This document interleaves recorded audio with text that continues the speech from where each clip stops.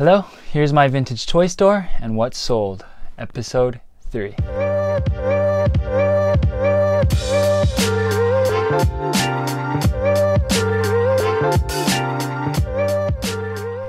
I'm Joshua Tatsui. I run a vintage toy store on eBay. I buy vintage toys from anywhere and I sell them on eBay. I like to share one cool item that I have come across or found before I get into what's sold every episode. This is a 1964 original Aurora Superman model. Very rare. It's unpainted, rough condition. You can see the glue marks. Still has a 75-cent sticker tag when my parents bought it, 25 years ago, from like a flea market or something. But very rare 1964 original Superman Aurora model kit in unpainted condition. And now on to the exciting part of what's sold. It is Thanksgiving weekend, and so a lot of small vintage toys, $20 to $50 Christmas presents have been selling. Not necessarily huge items, but a lot of items. This is a 1995 original Toy Story toy. This is Rex. He actually glows in the dark and has a clamping jaw. Very cool. Still in package. From 1995. Up next is another $15 item. This is a Mickey Mouse hat from Disney World. Went for $15 as well. Up next is a super cool Corgi miniature fire truck engine. It is a 1/50th scale. It is the Under Fire Persh & Sons sedan cab pumper Memphis engine, number 15. Very cool, very ornate, very detailed. Went for $125. Corgi is a very fancy British die-cast metal cars company. A little fancier than Hot Wheels. A lot fancier than Hot Wheels. Up next is a 1941 Lincoln Continental. This one is made by Greenlight. It is a 1/43 scale. I've sold a lot of these 1/43 scales.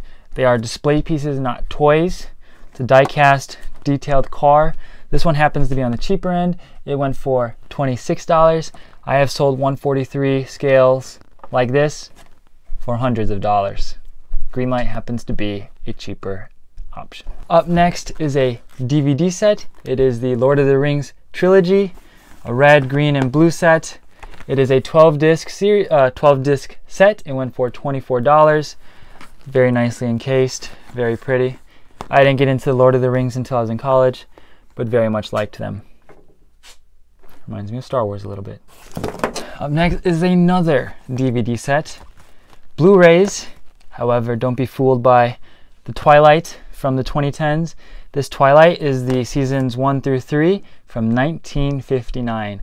In Blu-ray, all black and white, and went for $75. 3 seasons, 1959, The Twilight Zone.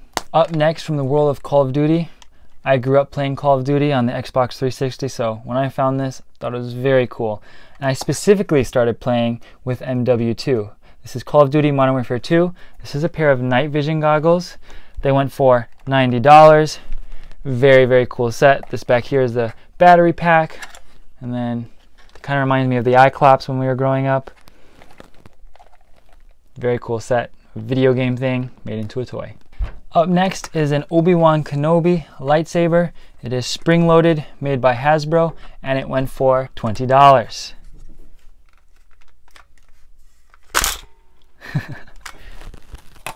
Going along with the Christmas holiday season, this is The Ventures Christmas album set, sold for $16. Up next is a Blade. This is the Maximum Garuba and went for $35. When I was learning about these, they are quite complex. The older versions have metal pieces inside, along with spinner, because when they spin as a top, they eventually pop apart depending on who wins, if you are not familiar with the TV show. It's a game, you spin them in a little arena, and they battle and bounce against each other, and then whoever wins, the opponent's blade pops apart. Up next is a vintage Yon jumping dog tin wind-up toy. The older ones are tin, which is nice. Being made in Japan makes them more collectible. This happens to be the Yon brand, which I've sold a couple of. And this jumping dog still works. Up next is a 1973 Matchbox.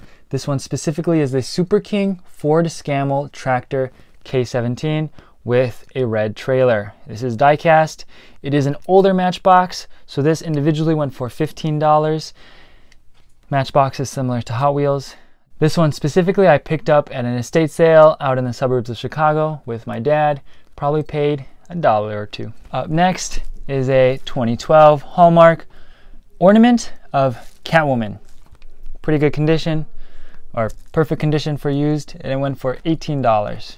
It's pretty big too, and it's glossy. Up next is a random lot of 7 Star Wars figures from 1977 all the way through 1983. This lot went for $40 because they're not in the greatest condition. Some of them need to be tightened or their heads are loose, so these 7 figures went for $40. They are from the original era of figures. We have Chewbacca, a Empire starfighter pilot. This looks like a Hoth officer from the Rebel base, not sure which one. This is Hammerhead from the Cantina, a Stormtrooper, a Tusken Raider, and I believe this is Leia. Very cool set. Some of my favorite stuff to sell and keep. Going along with that Star Wars theme is a set of 4 graphic novels of Star Wars made by Archie Goodwin. The comic book brand is Dark Horse Comics. This set went for $45, all in color, volume 1 through 4. Very cool set. Some cool cover art too. Up next, here are 2 Rokenbach rails. They are probably from the mid-2000s. They had like programming and different activities that you could set up for these to control their movements and stuff. These 2 go on a rail, so they could be going up and down and around. Battery operated and everything.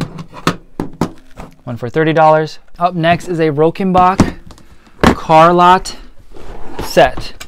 It went for $60. It has 1, 2, 3, 4, 5 vehicles and then a green trailer. Again from the mid-2000s. Battery operated little vehicles that can be programmed. A little cartridge goes into there and then it moves on command.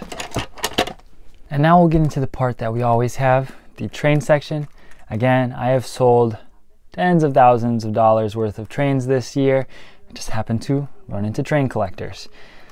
A Texaco special run made by Al's Custom Train Cars went for $35. Up next is a deluxe regular standard train cars. These ones are New York Central Systems. This one for $20. These are all N scale, by the way. Up next is an Atlas piggy bank flat, Pennsylvania line. It has 2 truck trailers on top of a flatbed. Next we have 2 N scale Atlas locomotives. These ones are a GP30 on the Burlington route. This one is a Trainmaster made by Atlas as well. It is a Pennsylvania, black and yellow, red and gray. Went for $110, went for $80. Great trains made by Atlas. Up next is a set of Lifelike N-scale locomotives. Lifelike is the brand. This is an FA1, FB1 set.